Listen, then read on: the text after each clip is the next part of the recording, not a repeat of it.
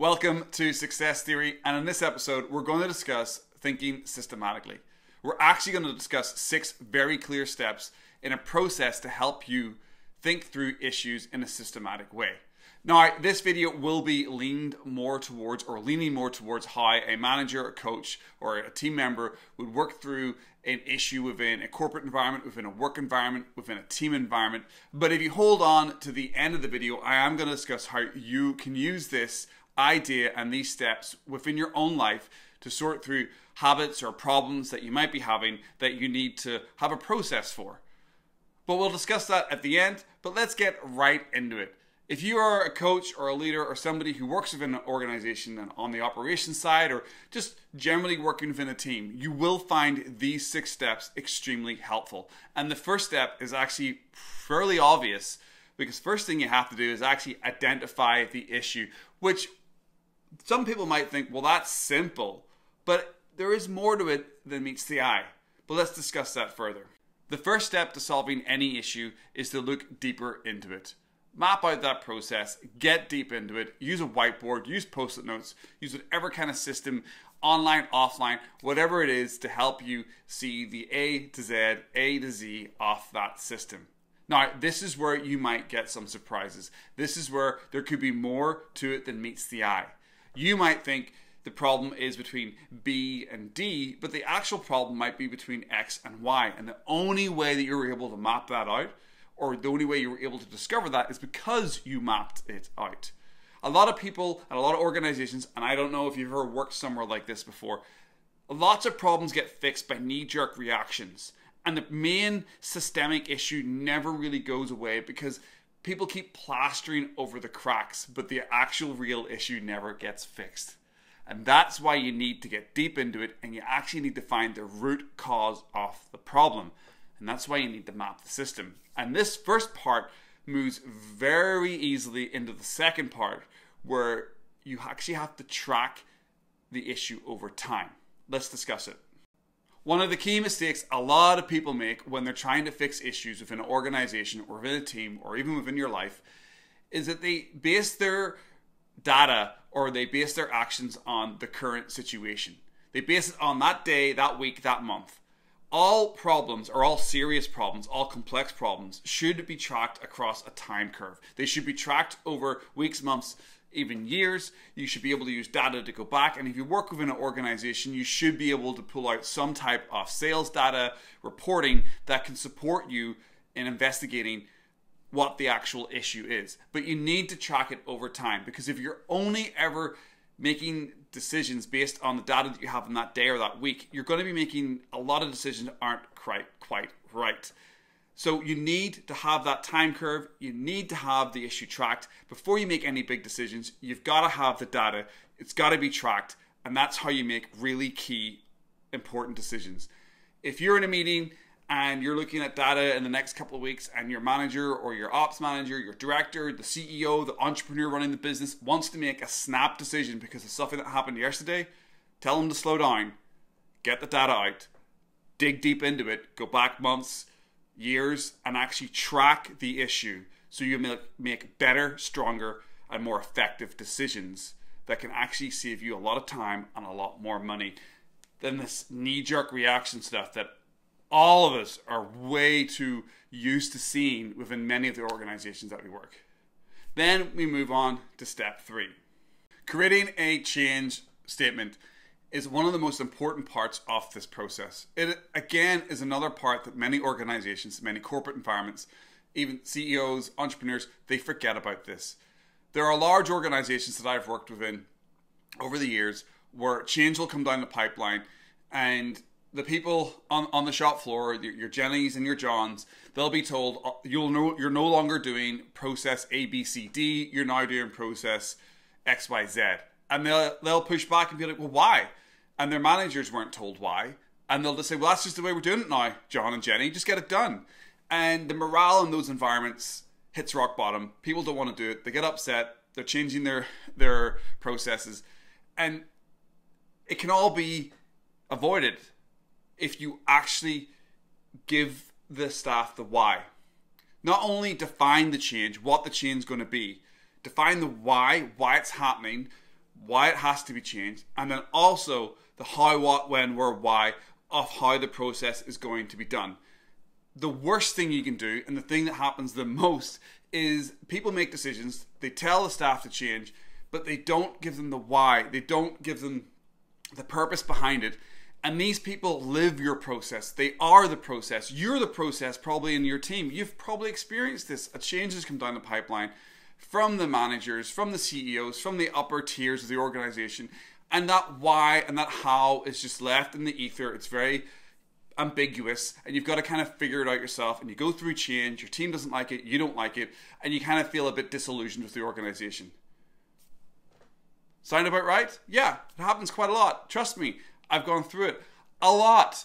A lot of us have. And you can avoid this by creating a very, very simple defined change statement with very, very simple why it's happening and a very, very simple process of the how, what, when, where, why the staff need to do it. It's simple. Why don't we do it? I don't know. But it's simple. You should do it. Do it. Just do it. Please do it. Just do it. No, you do it. No, you do it first. No, please, just do it. That now leads us very smoothly into stage 5. Stage 5 is really the observation stage. This part of the process, part 5 of the process, is when you really look at the first 4 parts and you observe what's happened, how the change is happening. You've created this change statement, you've implemented the change in stage 4 and process part 4, and your staff are now doing it, the change is happening, and you observe how is it going, what's going on, you're getting the feedback, is the change happening, does extra coaching need to happen, do they understand the process, do they know why it's happening, how easy is it, are we fixing the problem that we identified, are we on the right track, are we trending towards this problem being overcome?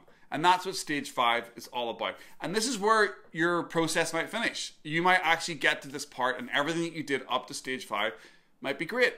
The problem might be going away, your revenue might be back up, your shrinkage might be down. Whatever that problem is, it might be slowly but surely going away, or you might have eradicated it completely. And that's great. That means you did a great job.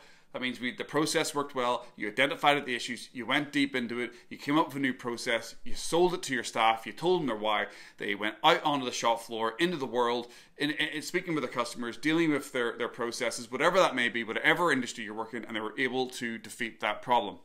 However, how often does that happen? Sometimes. Yeah, sometimes it happens. But usually, and I've experienced this, usually it doesn't work. Usually more is needed, extra is needed. We need to take things to a deeper level. And this is where we step into stage 6, or part 6 of the process. Part 6 is pretty straightforward. It's plan B, or the intervention stage.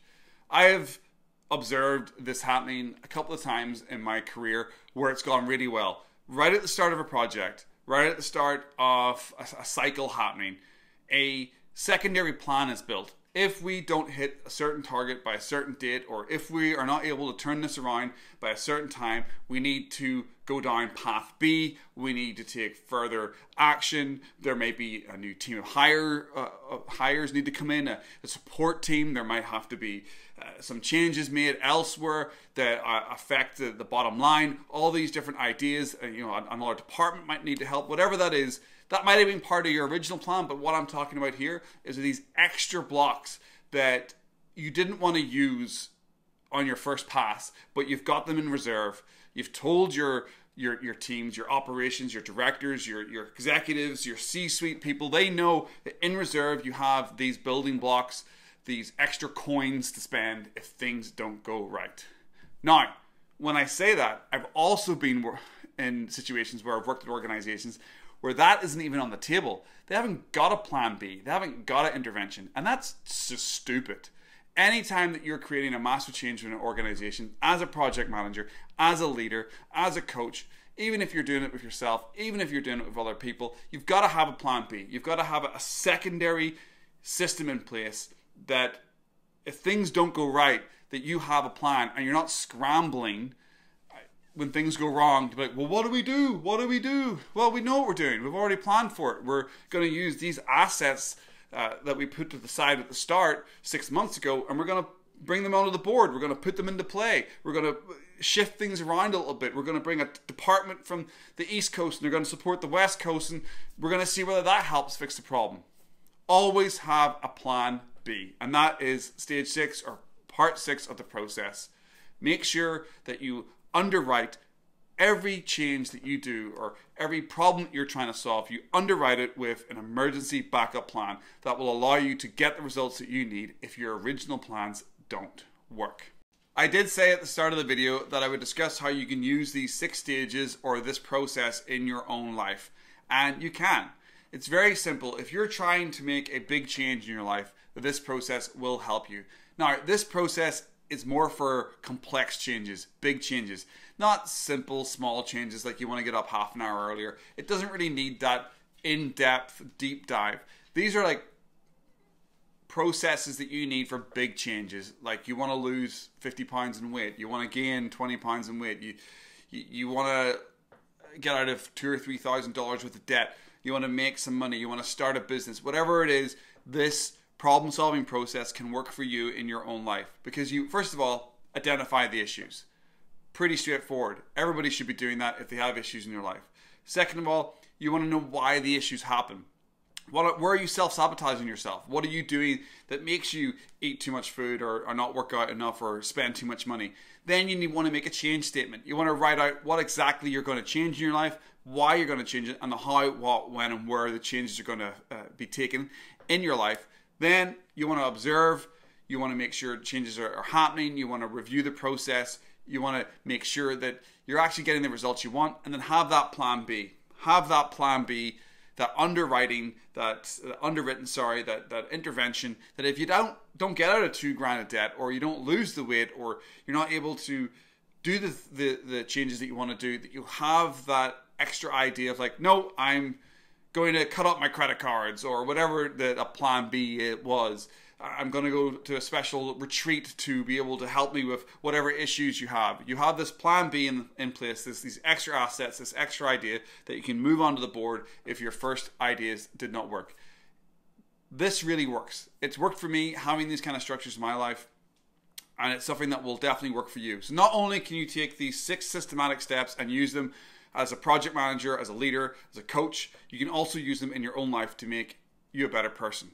Thanks very much for watching through to this part of the video. I really do appreciate it. If you could hit that like button, hit that subscribe button, that would be super awesome. I also have links below to my website, to my coaching services, and to my products. You should check them out at yoursuccesstheory.com. Links below the video. Thanks very much. Make it a good one.